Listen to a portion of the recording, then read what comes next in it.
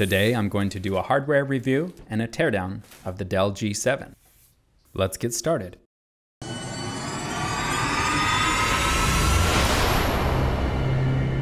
The Dell G7 is intended as a gaming laptop and has lots of ports.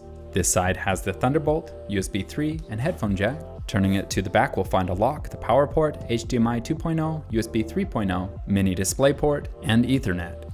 On the right side, you'll find a standard SD reader and another USB 3.0.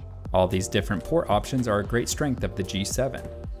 In fact, one of my favorite things about this laptop are the many ports available on the back. It made the desk area very clean as all the cables went to the wall behind the computer. If I needed to plug in something real quick, I could still use the many side options that were available. Flipping it over, we see that the back is simple with two large vents. The sound from speakers come out the front around the edge. Tearing it open, I'm going to use this Bonafide hardware kit. It's my favorite kit and I've used it in nearly all of my videos. To take the back off, we're going to start by removing these screws. They're very small, so be careful not to lose them. Like most laptops, the screws are found around the outside edge. On the G7, there was none under the stickers, so I simply removed those outside ones and it came right off. To me, the first thing that stood out were these massive blue heatsink vents and these large fans that circulate air. Looking at the rest of the laptop, we have the Wi-Fi card. This ribbon cable connects to the keyboard. This connects to the battery, which is only 60 watts. Underneath these anti-static guards are the two RAM slots. This has a max capacity of 64 gigs of RAM. This section here is for the hard disk drive.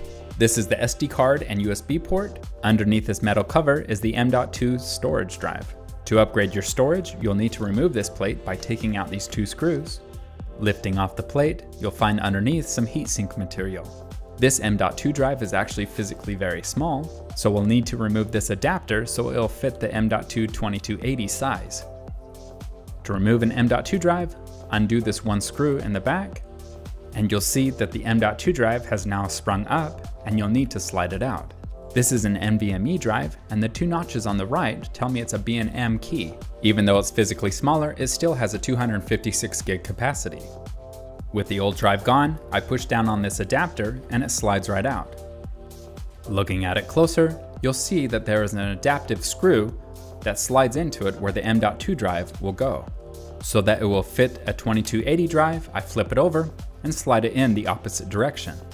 Inside of this external enclosure, I have another M.2 drive that I'm going to use as a primary source of storage and to load programs from. This is a fantastic external enclosure, so if you're planning on replacing an M.2 drive, I recommend picking one of these up, as it will allow you to use the old drive that you just replaced. Now, the reason why I'm replacing my old one with this XPG M.2 drive is that it's much more reliable and faster.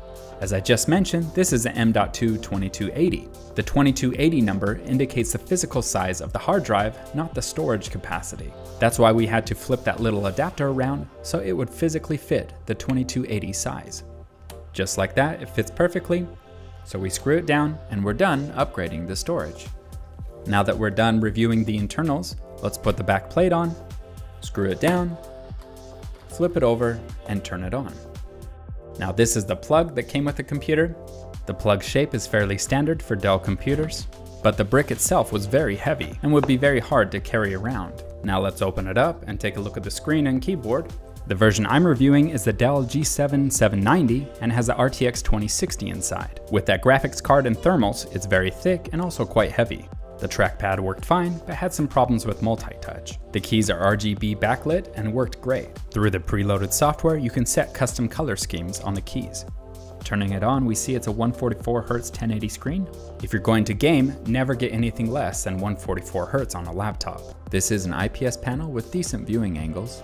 The color resolution was just fine. It's a decent screen, but not as good as other laptops. Alright, we're done with the G7 hardware review. Overall, it's a decent gaming laptop. I forgot to mention that it's nearly all plastic and is a bit too heavy for my taste. However, having the many ports is nice, and it's also very easy to upgrade.